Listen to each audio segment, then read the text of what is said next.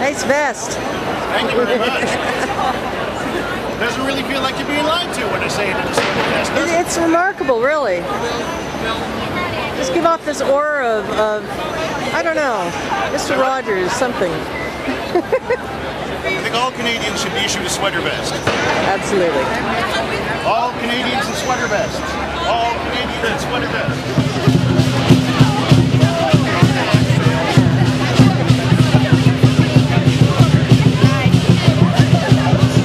My name is Mark McKinney. I am proud to be a member of Canadian Actors Equity, the Writers Guild of Canada, and ACTRA.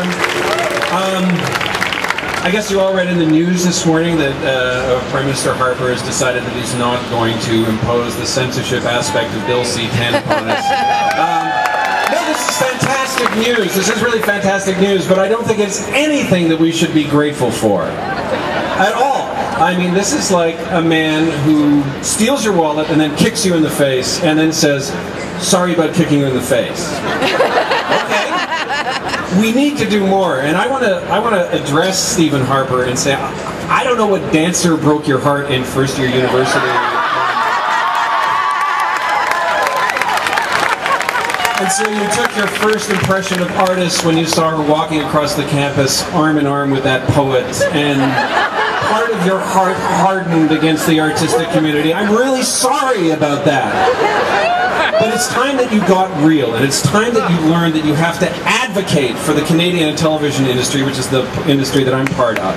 You have to become a powerful force. If you need any example of what a conservative can do for our industry, look down to California. There's a Republican named Arnold Schwarzenegger whose part of his platform is to advocate that the legislature put in laws that are going to aim at the jobs that we enjoy here in Canada. Now there's a conservative advocating for an industry. You've heard it said that we're $1 billion industry. And my experience, I've been at this, I just realized 20 years, but yeah.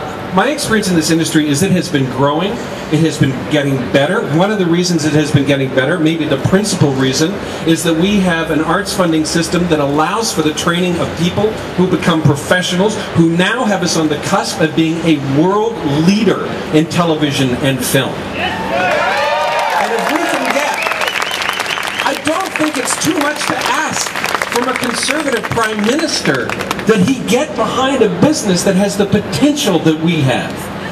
You know, if you look at the last year in popular culture and see that there was a movie that led the charge of the Academy Awards that was directed by a Canadian, that was starring two Canadians, my question to Harper is, why not get behind a process that the next time that movie comes out, it's made in Canada and gives jobs to Canadians?